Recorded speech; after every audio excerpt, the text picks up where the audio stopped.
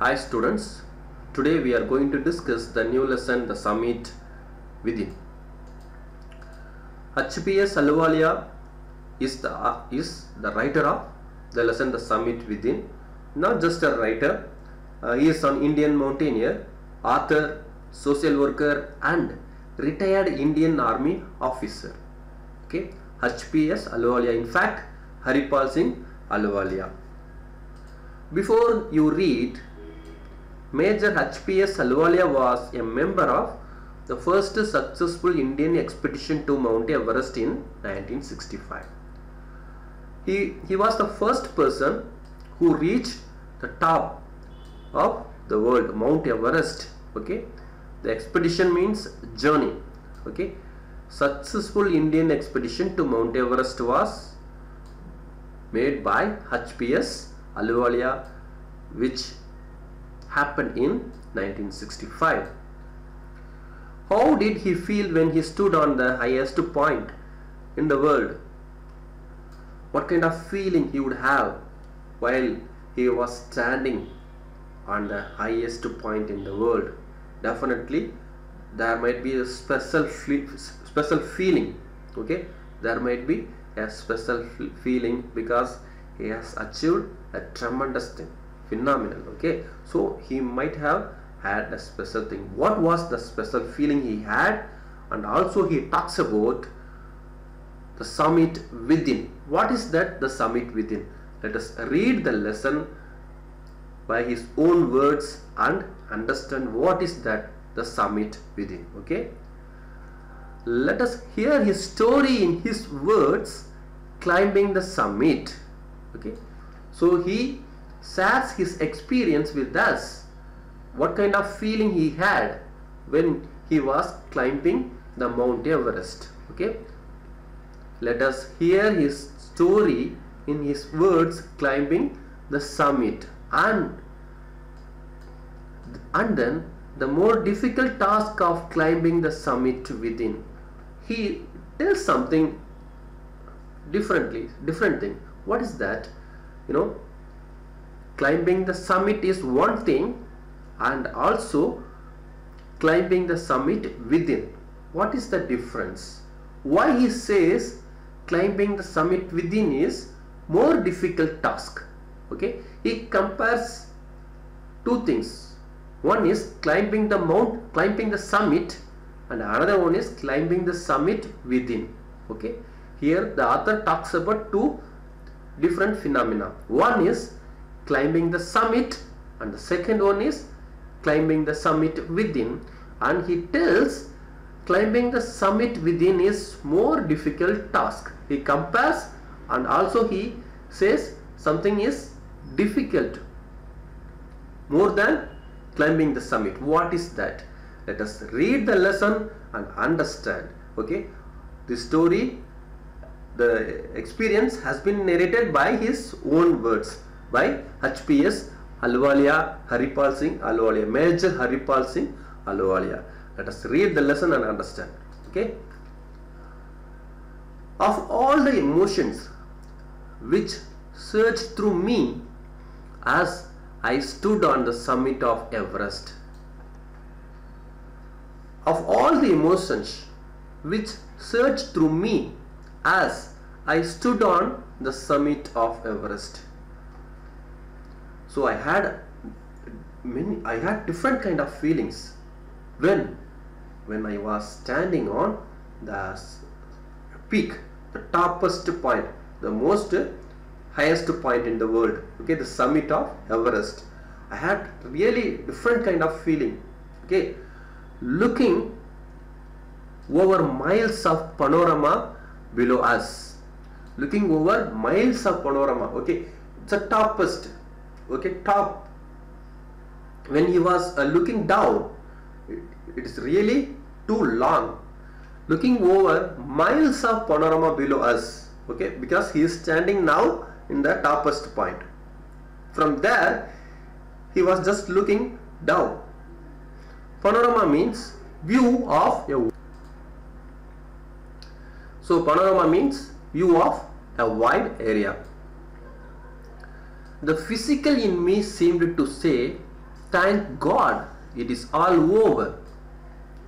The physical in me means the physical pain I got while I was climbing the mountain, when I was reaching the summit. Okay, the physical pain seemed to say, thank God it's all over, because he felt so much pain while he was trying his journey. Okay, the physical in me seemed to say, thank God it is all over. However, instead of being jubilant, there was a tinge of sadness. There was a tinge of sadness. Yes, he has achieved a tremendous thing, but yes, of course he was happy, but along with that happiness, he felt a bit of sadness. Why? What was that reason he felt kind of sadness? Of course he was happy. Jubilant means jubilant, very happy because of success. Okay, he has achieved what he had planned.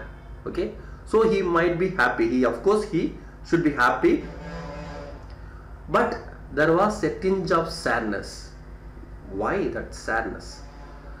Was it because I had already done the ultimate in climbing and there would be nothing higher to climb, and all roads hereafter would lead down?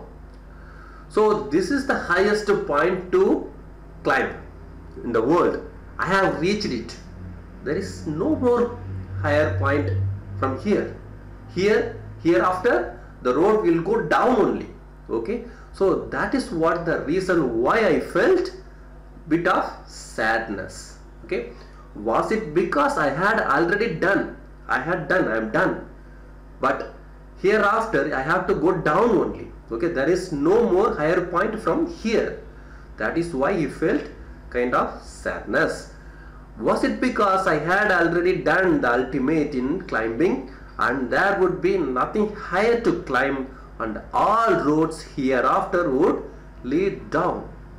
Tinge means trace and sad. Okay, next, by climbing the summit of Everest, you are overwhelmed by a deep sense of joy. By climbing the summit of Everest, you are overwhelmed by a deep sense of joy and thankfulness. So I have reached that point. And the point I reach பண்ணதுக்கு அப்புறம் எனக்குள்ள ஒரு feeling இருந்துச்சு. அது வந்து thankfulness and deep sense of joy. Okay, இதுதான் என் மனசுல வந்து ரொம்ப அதிகமான ஒரு feeling. Overwhelmed by a deep sense of joy and thankfulness. Okay, it is a joy which lasts lifetime. Okay, the happiness which I got really lasting through lifetime. It is a joy which lasts a lifetime. The experience changes you completely. The experience changes you completely. What was that experience? Climbing mountain. Okay, before he starts his journey, he was something different. Okay, once he achieved his goal, definitely he would be a different kind of person. The journey from bottom point to top point experience taught me so many things. That is why here the author very particularly remark, the experience changes you completely. Okay, the experience changes you completely. The man who has been to the mountains is never the same again. Okay, ஒருத்தர் வந்து அந்த ஜேர்னியை start பண்றப்ப இருக்கிறார் இல்லையா, அதே போல வந்து திரும்ப வரும்போது இருக்க மாட்டார். கண்டிப்பா he would have learned so many things because of the experience. It would be teaching so many things. As I look back at life after climbing Everest, I cannot help remarking about the other summit, the summit of the mind. Okay, here the writer talks about the different kind of the summit of the mind. No less formidable and no easier to climb.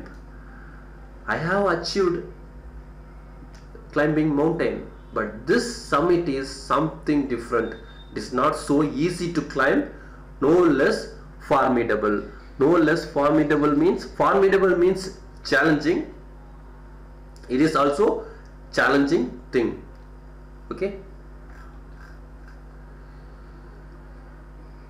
Even when getting down from the summit, once the physical exhaustion had gone. Exhaustion means fatigue, tiredness. I began asking myself the question, why I had climbed Everest. See, even when getting down from the summit, once the physical exhaustion had gone, I began asking myself the question, why I had climbed Everest. நான் எனக்குள்ள அந்த கேள்விகளை கேட்க ஆரம்பிச்சேன். எப்பனா என்னோட அந்த physical exhaustion ஃபேட்டிக்லாம் இருக்கும் இல்லையா, அந்த களைப்பு அதெல்லாம் போனதுக்கு அப்புறம் எனக்குள்ள நானே சில கேள்விகளை கேட்டேன். என்னன்னா, I began asking myself the question, why I had climbed Everest. ஏன்னா எவரெஸ்ட்டை கிளைம் பண்ணேன்னு சொல்லி நான் எனக்குள்ள ஒரு கேள்வியை நானே கேட்டுக்கிட்டேன். Why did the act of reaching the summit have such a hold on my imagination? Why did the act of reaching the summit have such a hold? ஒரு ஸ்ட்ராங்கான ஒரு மனசுல ரொம்ப பதிஞ்சிருச்சு. Okay, why did the act of reaching the summit have such a hold on my imagination? It was already a thing of the past, something done yesterday. With every passing day, it would become more remote. Every passing day, it would become more remote. ஒவ்வொரு நாள் ஆக பார்த்தீங்கன்னா அந்த imagination என்னோட மைண்ட்ல இருந்தது இல்லையா, அது வந்து கொஞ்சம் கொஞ்சமா தூரம் போயிடும். ஞாபகத்துல இருந்து கொஞ்சம் கொஞ்சமா மறந்து போயிடும். And then what would remain?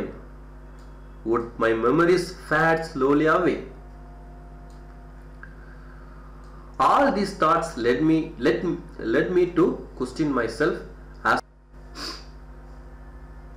all these thoughts led me to question myself as to why people climb mountains. இந்த மாதிரி நிறைய தாட்ஸ் எல்லாம் மைண்ட்ல வந்துச்சு. இதெல்லாம் வந்து எனக்குள்ள ஒரு கேள்விகளை உருவாக்குச்சு. என்ன மாதிரினா, why people climb mountains. Okay, கொஞ்ச நாள்ல வந்து பாத்தீங்கன்னா ஃபர்ஸ்ட் ஹாப்பியா தான் இருந்துச்சு. பட் நாளாக அது நம்ம மைண்ட்ல இருந்து அது ரிமோட்டா போயிடும். ரிமோட்னா கொஞ்சம் டிஸ்டன்ஸ், மைண்ட்ல இருந்து தூரம் போயிடும். ஃபேட் அவே, மைண்ட்ல இருந்து மறைஞ்சிரும். So why people climb mountain? It is not easy to answer the question. The simplest answer would be, as others have said, because it is there. It presents great difficulties. Man takes delight in overcoming obstacles. See, there are so many difficulties, but still people love to climb mountain. Why is that? Okay, the simplest answer would be, as others have said, because it